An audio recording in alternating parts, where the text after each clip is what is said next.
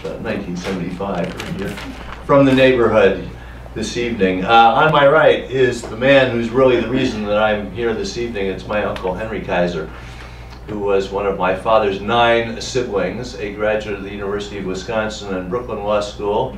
And in 1944, he was in the U.S. He was a lieutenant in the U.S. Army.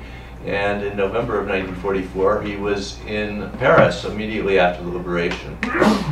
And Jacqueline and Christian Bouloche, who are 2 of the main characters in the book, along with their brother Andre Bouloche, saw an advertisement in the newspaper seeking housing for U.S. Army officers, because there was actually a housing shortage in Paris immediately after the liberation. And they took my uncle in rent-free for a year in gratitude to the Allies.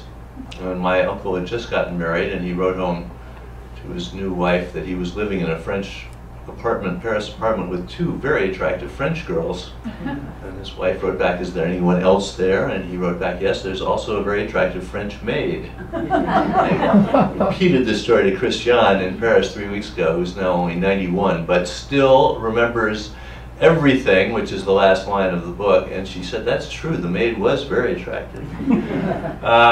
So he heard all the stories. They had been in the resistance at that moment, and for the 4 years at that moment with their brother. And my uncle heard all the stories from them when they were fresh, and I heard all the stories from him because they were the most exciting stories anybody had ever heard. Many near misses and exciting moments and tragic moments as well. But to their own children, after my uncle was there, they all got married quite rapidly, and by 1955, they had about 8 children among them, but they never spoke about their experiences with their own children because what had happened was just too painful for them. And the silence continued for 50 years until finally the brother died, and then Christian's sister died, and in 1997 she was the last one left, and she is above all a woman of duty.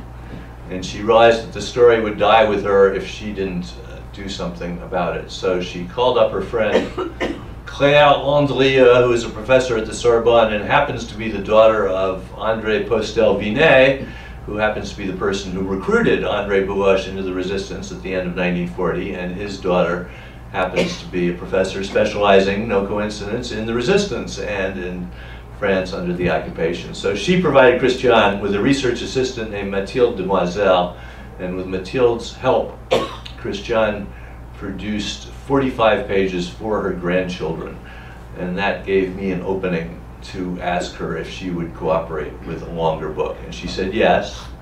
And I sold the book, we moved to Paris, and I went to dinner at Christian's house the 2nd or 3rd night I was there. And she said, "Of course, you can't use our real names." And my heart sank.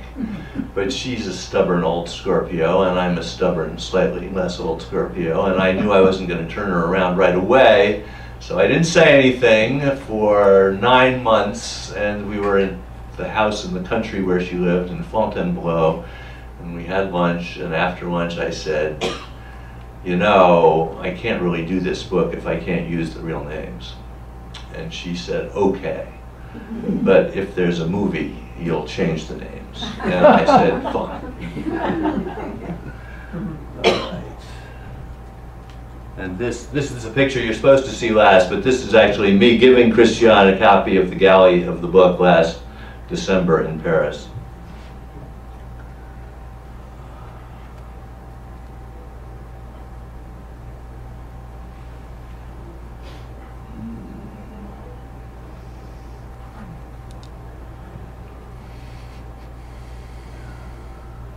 All right, so there's my uncle. These are the German street signs that were all over Paris, humiliating Parisians. This is a poster saying "French and German workers unite." One of the main reasons that the resistance exploded in size in 1943 is that the Vichy government kept complying with German demands for slave labor, basically, of young Frenchmen. And in 1943, there was a decree that all young Frenchmen between the ages of 20 and 24 had to spend 2 years working in German factories, and that produced a avalanche of Frenchmen going into the mountains and joining the Maquis rather than going over to Germany. And here we have at the top with the pipe is André Bouache, who is one of the stars of our story, and next to him André Randonnet, just to his left, holding on to something on his left, who actually succeeds André as de Gaulle's military delegate in occupied Paris in January of 1944. They were classmates at this very fancy university in 1936, and by coincidence they succeed each other as de Gaulle's representative in Paris. And this is the house in Fontainebleau where the family patriarch, Jacques Bouache,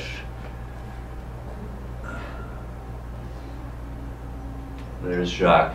He keeps his job in the Department of Public Works as the director of the Bureau of Highways, and he and his wife Hélène and their oldest son Robert do not join the resistance, while the three younger children do join the resistance, which causes a certain amount of tension, although Christian always said that what they did by joining the resistance was because of the way they had been brought up by their parents. But one of the key factors in determining who went in and who went out, who did not, was how old you were, and it was a lot easier at the age of 25 to risk everything, and the parents were both in their 50s when the war began.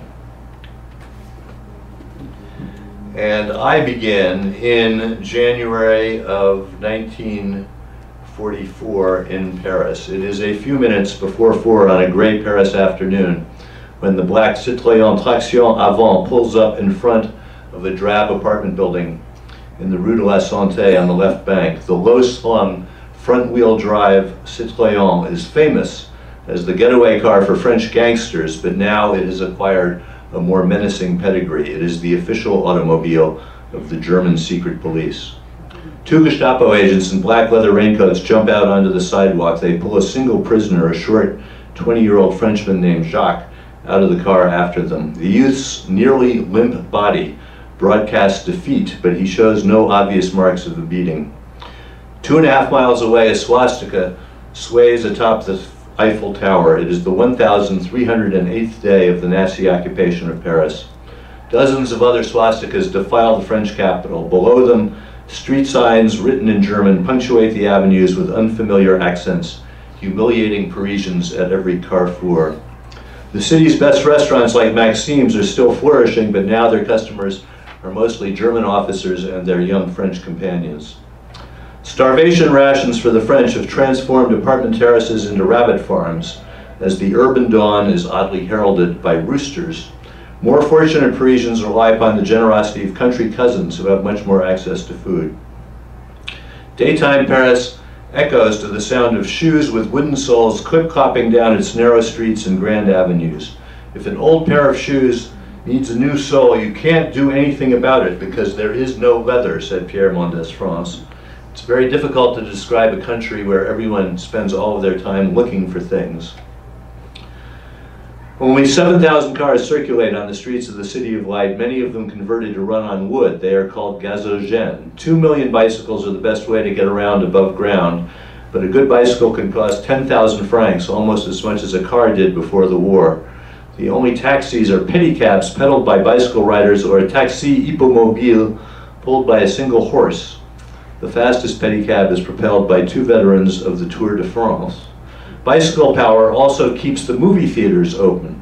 4 men pedaling a generator at 13 miles an hour for 6 hours can produce enough reliable electricity for 2 full shows.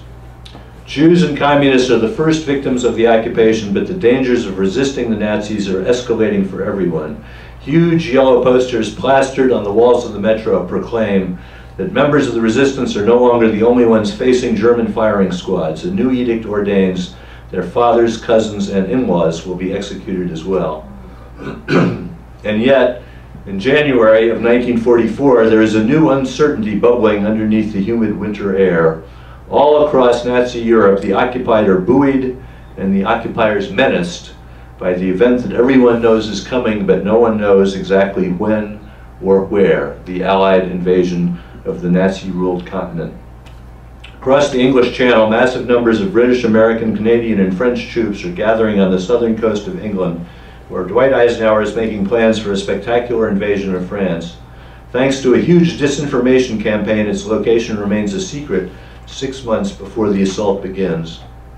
Yesterday, the young prisoner accompanying his German captors was a proud member of the French resistance.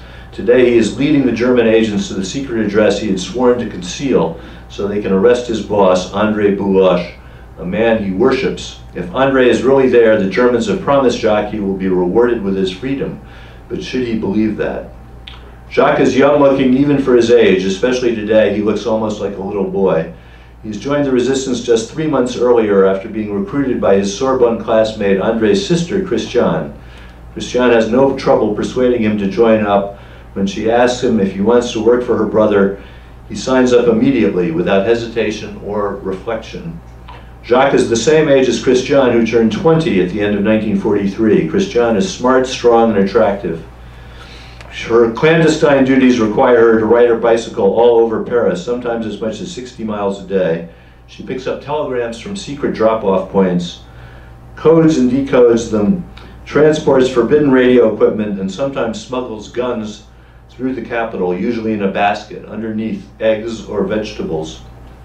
All Bouloches share an innate sense of duty. When Christiane returns from the countryside after the armistice to find German soldiers goose-stepping through Paris, she is consumed by a single thought: this is wrong.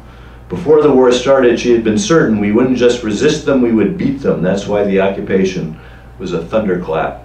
Coupled with youthful fearlessness and hero worship of her brother, that simple notion, this is wrong, propels her into the underground fight against the Germans.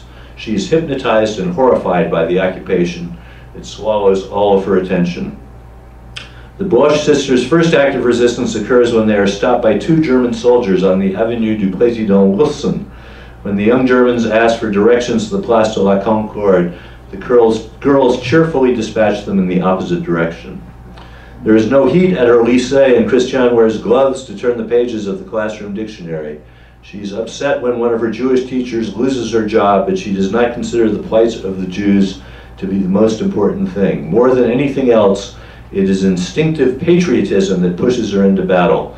When the Germans are finally driven out of France, everyone's nightmare will be over, or so she believes. As 1944 begins, her brother, André François Roger Jacques Bouloche, has been back in France for only 4 months. He is an engineer, a lawyer, and something of an adventurer. He and his sisters come from many generations of Catholic judges and prominent civil servants. Iconoclasm is a leitmotif in their family.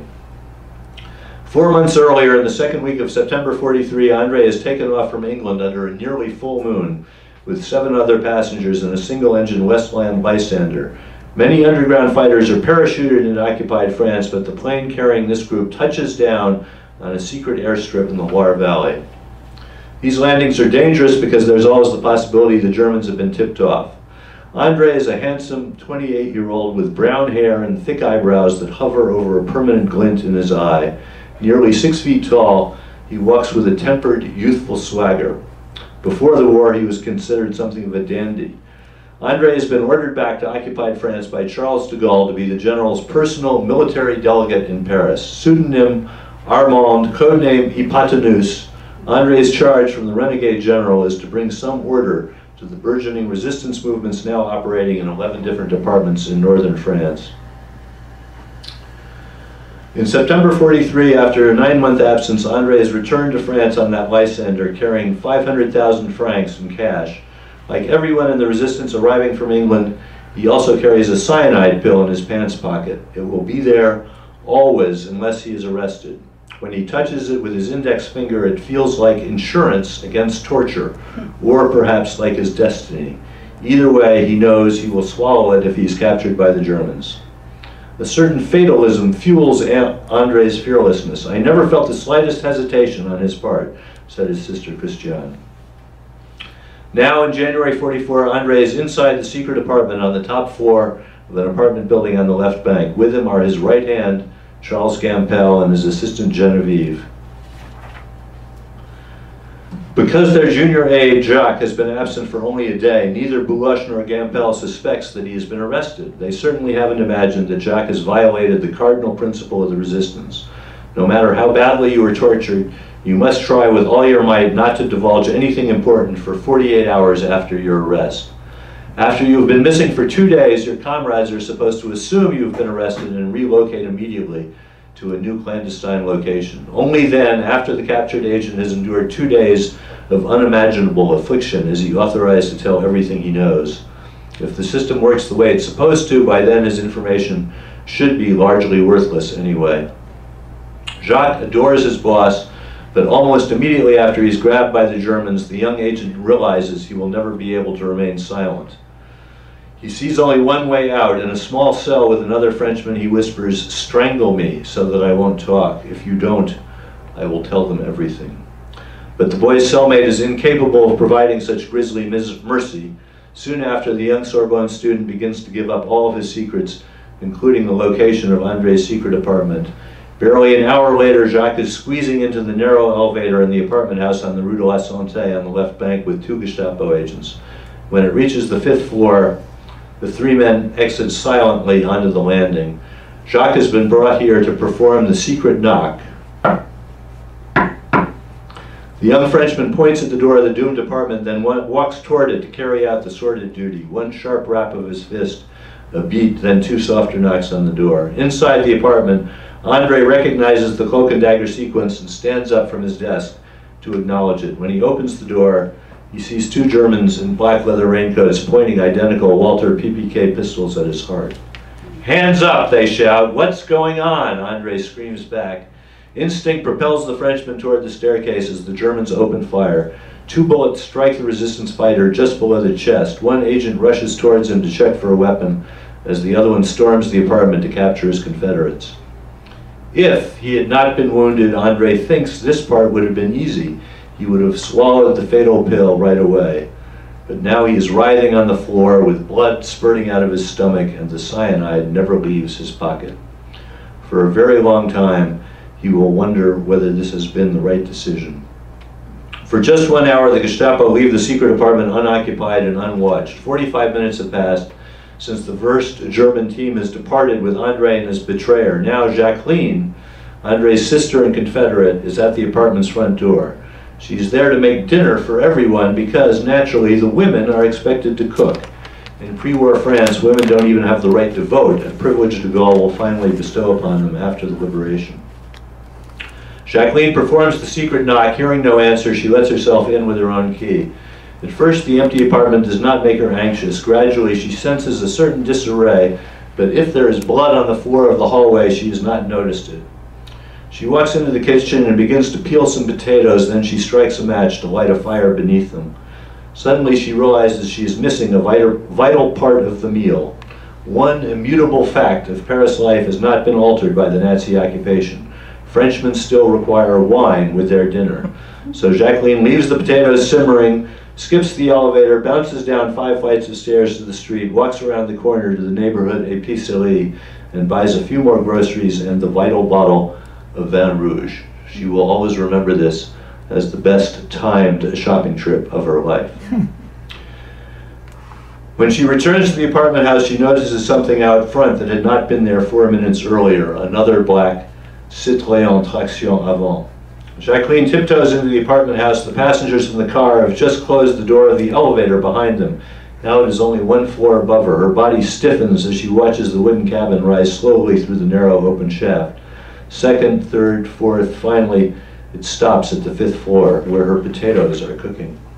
Later she will wonder what the Gestapo men think when they see her potatoes. Right now she is already sprinting towards the metro. I have to save my sister. That is her only thought. Most of the time, Jacqueline and Christian don't tell each other where they will be during the day. But today, Jacqueline happens to know that her sister has taken the afternoon off to listen to some Bach at the Palais de Chaillot. But the concert hall is on the right bank at Trocadero, 14 metro stops away. Jacqueline sprints 800 yards to the Metro Glacier. She's out of breath when she reaches the platform just as the train Direction Étoile pulls into the station. The doors close behind her and the trip seems to take forever. D'Enfer Rochereau, Raspail, Montparnasse, Pasteur, still 7 more stops to go. Jacqueline is not religious, but she is praying anyway, praying she will somehow be able to intercept her sister before she returns to the secret apartment where the second wave of the Gestapo is now waiting to capture both of them. But can she possibly get there before the concert ends? And even if she does, how will she ever be able to snatch her sister out of the crowd? She has no idea where Christiane is sitting, and the Palais de Chaillot is one of the largest concert halls in Paris. Now the train is rumbling out of its underground tunnel to travel over the Seine to Passy, just one more stop to go. Then it dives back underground to pull into Trocadero. Jacqueline knows every inch of this station. It is the one she grew up with. She runs toward the exit for the Palais de Chaillot. Now she is dashing past the statues of Apollo and Hercules, still carrying her groceries. As she enters the lobby, she can just make out the sounds of Bach still seeping out of the hall. I haven't missed the end of the performance, but how will she ever be able to snatch Christiane out of the crowd? Happy accident or intuition? To the end of her life, Christiane will never be able to answer that question. Before today, she knows she has never left a concert early, but this afternoon, something suddenly makes her stand up to leave the hall 10 minutes before the concert has ended. When she reaches the empty lobby, she walks straight into the arms of her frantic sister. We can't leave by the front door. That is Jacqueline's only greeting. She thinks the Gestapo may have followed her here. Deciding they have nothing left to lose, they approach the box office. Jacqueline tells the ticket seller she must speak to the manager. He may betray them, but they see no other choice. When the manager appears, Jacqueline exclaims, "We can't leave by the front door. Nothing more." The manager looks at her silently, his face revealing nothing. Now he will save them or turn them over to the Germans. He turns around and walks out of the box office. Then he leads the terrified, but still very attractive young women to the stage door. Jacqueline repays his kindness by thrusting the groceries and the bottle of wine she has carried halfway across Paris into his hands. They will only slow them down now anyway. Outside, they scour the street for Gestapo men, but no one looks particularly menacing. Thank you very much.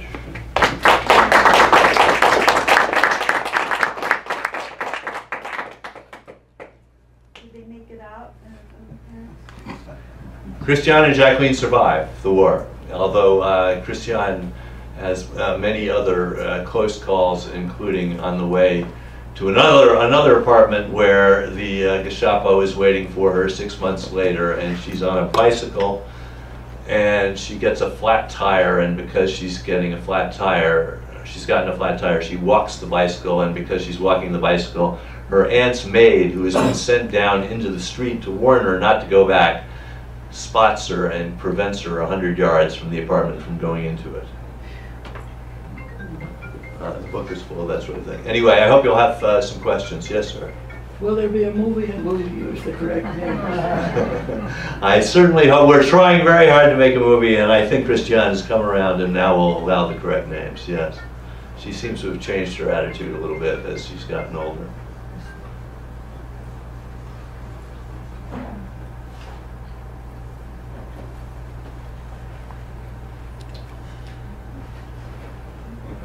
The way I did the research was I moved to Paris, I interviewed Christiane, I interviewed the guy who recruited them into the resistance, I interviewed all of their offspring, and then I made two terrific archival discoveries. I learned that the French government had commissioned an oral history of the resistance immediately after World War II, and they interviewed everyone they could find who'd been in the resistance, and this was indexed in such a way that I could find all of the interviews in which the Bouloche family was mentioned.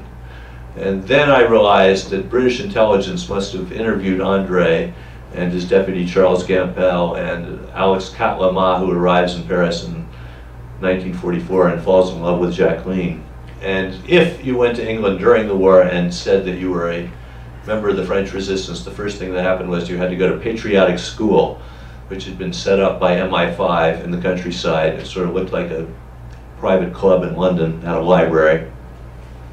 After you'd been there a couple days, they begin to interview you 4 hours in the morning and 4 hours in the afternoon. And to figure out if you were a goat or a sheep, a goat meant that you were the real deal, a true supporter of the Allies, and a sheep meant that you were a double agent working for the Germans. You had to tell your interviewer everything that you had done during the war up to that point in two different ways. First, chronologically, and then thematically. So I called up the National Archives in London from Paris, and I said I was looking for André Bouloche's file, and the first guy said, I don't know where that would be, but Peter might know, and he switched me over to Peter, and Peter said, I don't know where that would be, but I think John will definitely know. And John said, yep, Andre Bouloche, AJ74628, if you can prove that he's dead, we will make his secret file public. So I got his file and 2 other files, and that was incredibly helpful because I got first Andre's minute-by-minute description of what he'd done during the first 2 years of the war, and then I also got what he did, how well he did when he was being trained to be a saboteur, how good a marksman he was, how good he was at making bombs, etc., etc. Yes, ma'am. Why didn't they want to talk about it with their children? Because what you'll find out when you read the book is because of what they did, members of their family who had not been in the resistance were shipped off on the last train to Germany, and they all died in the camps.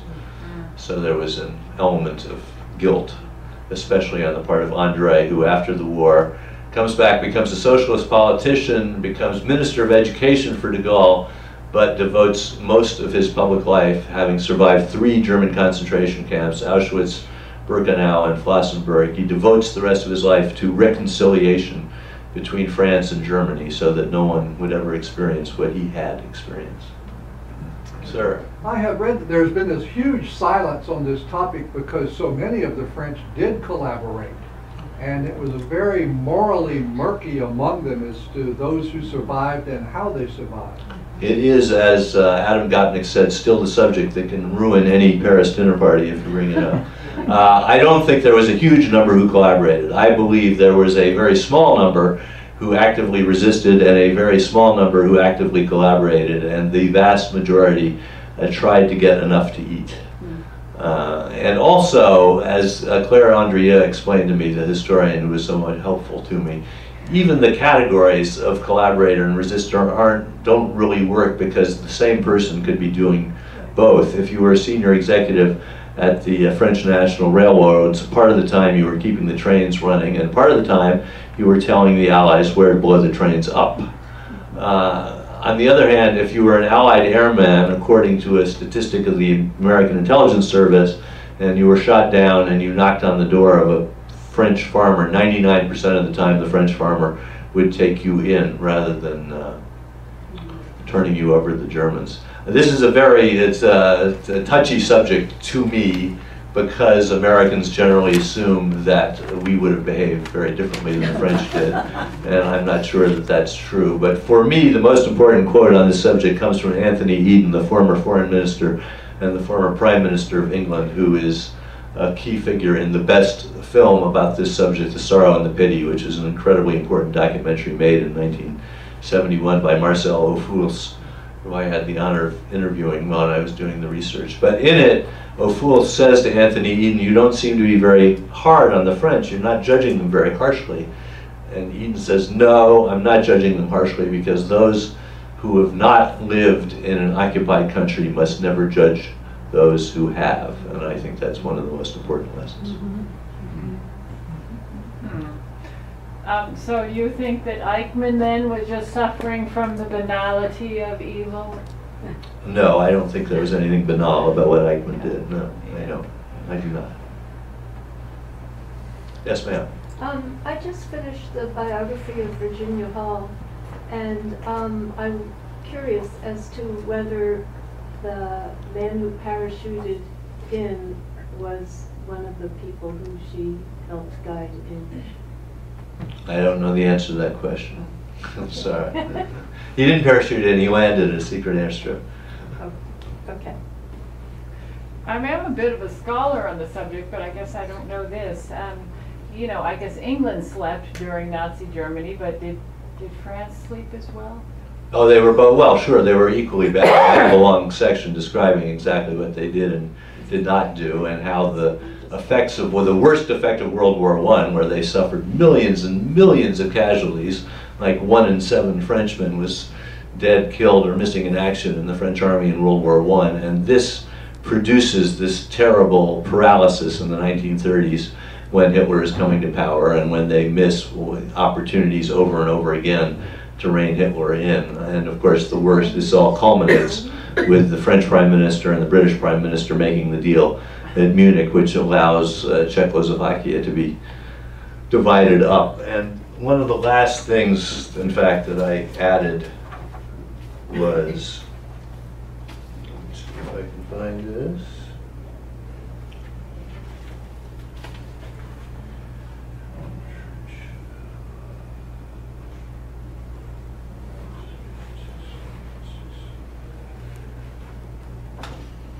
After Munich,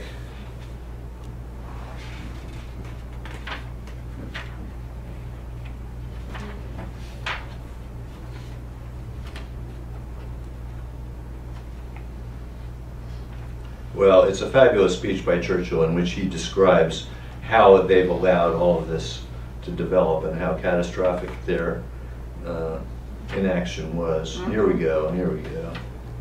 I'll just read you a paragraph or two. This is right after the Munich Agreement. This is Churchill speaking in the House of Commons. All is over, silent, mournful, abandoned, broken. Czechoslovakia recedes into the darkness.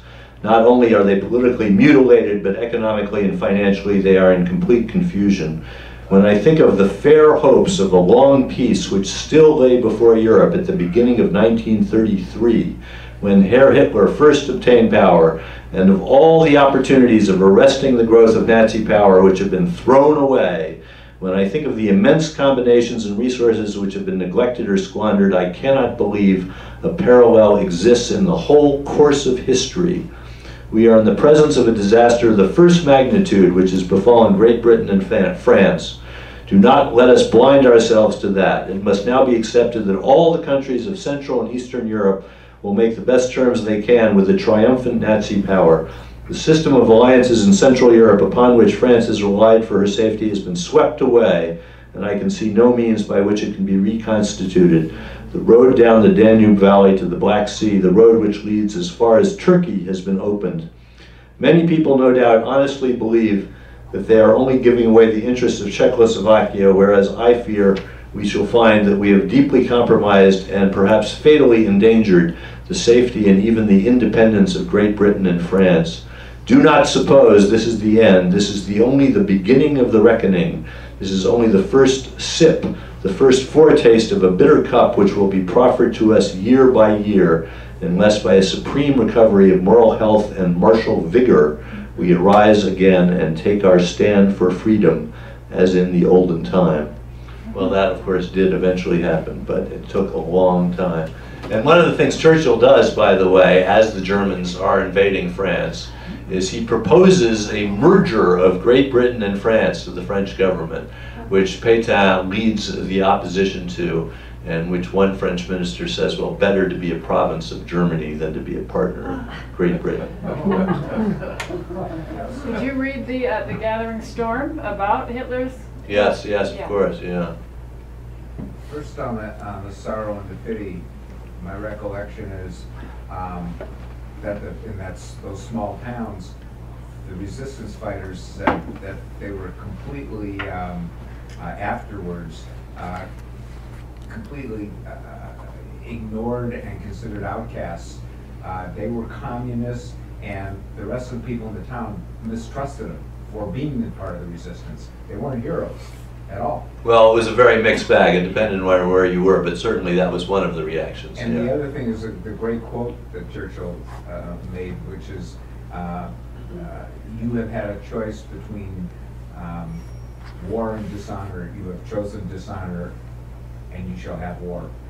Right, yes. But there were a few, like the subjects of my book, who in fact chose honor and risked everything for the honor of France. One more question? Yes. It's two questions. What was the biggest surprise you came across in doing your research? And number two, having been through this, what do you want to do next? The answer to the first question is that after all of the archival research that I did in the French archives and the British archives, I think the biggest surprise was that everything that Christiane had told me turned out to be absolutely accurate, and all the archival stuff elaborated upon and confirmed what she told me. And that my next project is going to be a big book about New York City, since 1970, which is a couple of years after I moved there. And I'm not going to say anything more about it because I've discovered that one can talk about a book or write a book, but one rarely does both. All right, thank you all very much for coming.